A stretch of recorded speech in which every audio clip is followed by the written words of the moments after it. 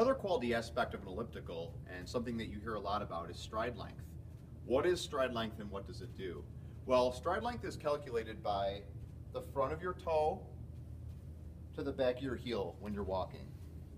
That's what stride length is.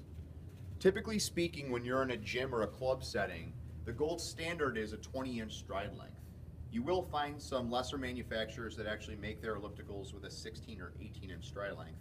But beware, as you get less of a stride length, you tend to do this more with your knee, and you feel more like a stair stepper motion, which actually places more stress on your knees, your ankles, and your lower back.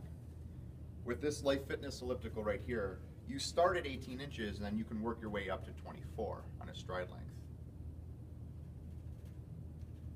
Because of the changing stride length, it really accommodates anybody with any activity level. Typically speaking, when you walk, you're walking at a shorter stride length.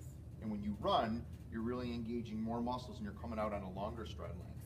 That's what will happen here as this changes strides. You'll be able to accommodate different activity uses.